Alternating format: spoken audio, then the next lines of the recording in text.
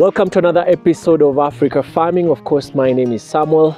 This channel is focused on new generation farmers and new entrants in farming who are willing to learn new farming practices. So take a second or two to subscribe, hit on the notification bell for those people who've not yet done so. And to our avid subscribers, asanteni sana for always coming back to watch our videos. If you've not watched our videos, go back to our channel, browse through some of the videos that we've shot, choose which is relevant to you and which actually you may find value in, and let us know what you think about them. So as you can see, I'm holding a boulder of soil here, and you can see the color is black. So today we just want to talk about the two types of soil, the black soil and the red soil. And as you can see, I've held the black soil. Of course, you can see from the color it's black. This is characteristic of the farm that we are in here, but sometimes you might go to another farm and find that they have red soil. This black soil is otherwise called black cotton soil or rigger soil. And today we will just talk about three things about these two different types of soil. We'll talk about the composition in terms of the elements involved. We'll talk about the texture and fertility, so that you know when you're choosing this type of soil, what are some of these factors that you need to consider. Why did we, for example, decide to buy land where we have black cotton and instead of a place where it has, a place that has red volcanic soil? So let's start with the first one, the composition. Now for this black cotton soil or the black soil is actually rich in what we call organic matter, such as humus. It's actually rich in nitrogen. It is rich in different types of essential nutrients that are required in the soil. Now when it comes to the red soil is actually rich in iron, and that is why actually its red color comes from too much iron in the soil. So when you're considering where to do your farming, you also need to consider the composition of that soil. When you go to a place that has red soil, just know it has a lot of iron. And when you choose black soil or black cotton soil, just know it has a lot of organic matter, and that is why its color is black. Now when it comes to texture, red soil is actually very coarse. Yeah, it is actually very coarse, but at the same time it is porous. That's why most people prefer using red soil when it comes to construction of roads, because it is porous. Water will just pass through. You cannot do construction of roads using black cotton soil because it's not as porous.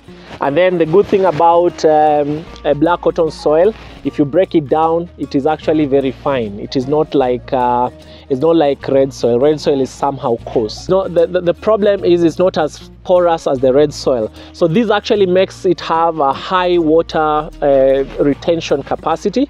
So for example, if it rains today here on this particular piece of land, you'll find that so much water will actually be retained as compared to someone who has the red soil. Another thing based on that is when it actually is dry, this soil will actually break. You'll actually find cracks. If you go around my farm where it's dry, you'll find that it actually has cracks, as opposed to the red soil, which is perfectly composed when it comes to its texture and also on the ground. This one, when it's wet, it actually retains a lot of water, but when it's dry, it actually gets too dry, so hard. As you can see, it's very hard. Yeah, the boulder is very hard, and it actually cracks sometimes when it's too dry. Now when it comes to fertility, both types of soils are actually fertile.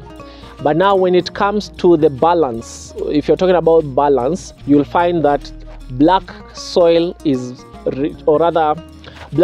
more preferable because it has a lot of essential nutrients. It has organic matter, it has nitrogen, it has phosphorus, it has all those types of essential nutrients that you require in your soil, compared to the red soil that has more of the iron and less of these others. So you'll find that if you're practicing crop farming where we have red soil, sometimes you might need to add more, for example, apply fertilizer that has more of these other essential nutrients compared to a place that has black soil. Actually, one of the things that has happened in this particular farm is sometimes we plant even without adding fertilizer because of how rich the organic matter is. and other essential nutrients in this particular soil. So that is the difference when it comes to black cotton and black soil and red soil. So one other thing is that you'll find that red soil, based on its porous nature, is prone to soil erosion. A lot of leaching can happen when it comes to red soil. So even if you plant with your fertilizer, you'll find that at some point you have to also top dress, because now when it rains, the soil gets actually leached. You'll find that the fertilizer will actually be drained because it's very porous compared to the black cotton soil. Now when it comes to cultivation, by the way, it is very easy to do your cultivation on red soil compared to black cotton soil. As I've told you, when it is wet, this black soil gets sticky, and you know, it has the high water retention capacity, so it's difficult to cultivate. And also when it's dry, it is very hard. So in matters cultivation and plowing, you'll find that the red soil is very easy to do as compared to black cotton soil. So you'll find that when it comes to the types of crops that you'll plant in these two different types of soil, of course the red soil will only have a small variety compared to the black soil. Red soil will be suitable for groundnuts, millet, vegetables, pulses and all that. But now when it comes to cotton, black soil, you'll find that black soil has, is actually good for almost all types of crops because of the essential nutrients, as I said. But now one thing is when it comes to crops that don't require a lot of water or retention capacity of the soil, the black soil will not be good for that. So that is the only difference. If you want to know more of the crops that you can plant in black soil and red soil, you can do your research and, just come down in the comment section and let us know what types of crops can be planted on black soil and what can be planted on red soil. But essentially, those are the differences between the red soil and the black soil. So I hope you've learned a thing or two with regards to the two main different types of soils. Of course, there are other types like sandy soil and all that, but in this case we were just talking about the red and the black soil. That's it for us today, and until next time, always remember to stay woke, stay peaceful, and always remember to changamka na ukulima. Bye bye.